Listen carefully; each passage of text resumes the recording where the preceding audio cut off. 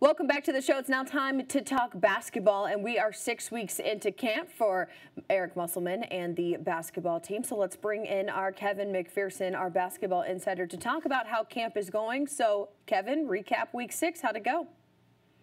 You know, I think it went well. In fact, Eric Musselman and his staff do a great job of using social media to communicate to the fan base with videos and messages and photographs, different things that are going on. But, you know, this is a team that's going to have 10 newcomers among the 12 players on scholarship. So Arkansas fans, even though they've heard some of these names through recruiting, we know the 2020 in-state class was a top 5 national class, according to ESPN. So these were in-state guys fans followed in high school, but they're going to get to know them sooner rather than later now on the college level. Then you have the grad transfers. You had some guys that sat out last year, but with 10 newcomers, you find out something new just about every day during each week about guys that haven't worn a Razorback uniform yet. So it's kind of an interesting way to communicate to the fan base, and I think Musselman and his staff have done a great job because you want to build that excitement in your fan base when there's not guys that are coming back, guys like Isaiah Joe, Mason Jones, Jimmy Witt, Adriel Bailey. You know, you lost a lot of guys that have moved on to the next level or graduated, and so I think they've done a really good job of casting that net of information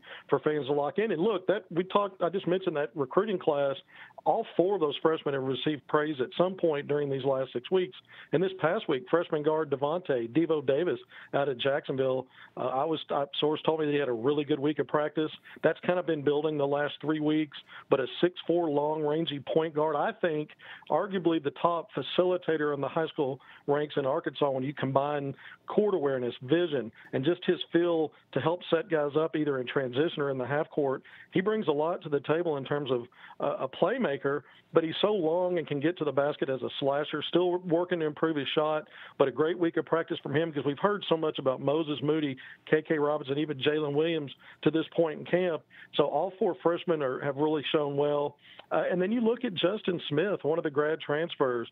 He had career highs last season as a junior at Indiana before transferring as a grad transfer to Arkansas. But career high averages in points over 10 a game, rebounds over 5, and minutes over 30.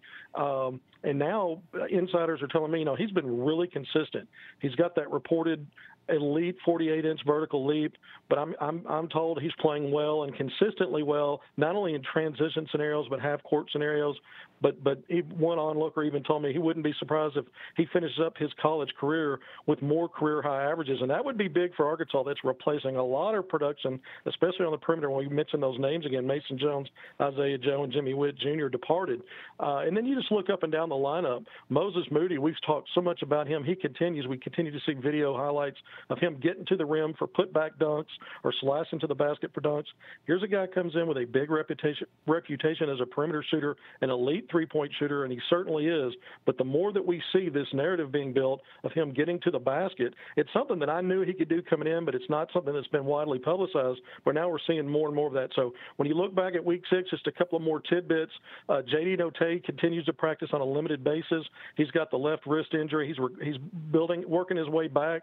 He has not gone live, full contact practice yet. And then Desi Sills, the veteran, the junior who averaged double figures in the SEC in scoring last year, Arkansas's top returning player, he missed some practice time this week with a nagging issue with his foot. It's not to be thought as a serious injury. And one more thing, the new walk-on grad transfer, Brandon Kimball, who played last year at Mississippi Valley State on a scholarship and was the leading rebounder on that team, he has officially been added to the roster, Alyssa, and he'll wear number 14 for the Razorbacks this coming season. But he's the 4th grad transfer added for this roster, but the only one that's a walk-on, and now he's one of 3 walk-ons on the roster.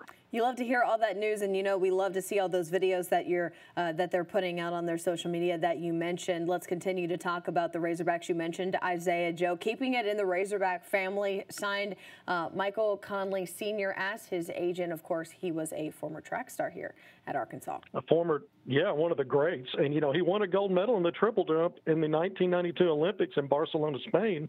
But this is a big-time To me, this is a good union. It's a good partnership. You know, Mike Conley Sr. represented his son, Mike Conley Jr., who's with the Utah Jazz. They're in the playoffs currently. When he came out in 2000, I believe it was 2007, and he was the number 4 overall pick out of Ohio State. His teammate at Ohio State, Greg Oden, was the number 1 overall pick that year. And people forget there was a third player from the Buckeye squad, DeQuan Cook, went number 21 overall. Mike Conley Sr. also represented him. You look at Jeff Teague, who was drafted by Atlanta. You know, after that, another first-round pick that Conley represented. But this is good for, I think, for Isaiah Joe as he now moves forward and looks ahead. Now we're less than 2 months away from that mid-October NBA draft, and Mike Conley Sr. has experience, you know, as an agent, and this is probably a good fit for Isaiah Joe. All right, and lastly, some quick recruiting news. I know they're continuing to recruit at a high level and doing as many Zoom calls as they can.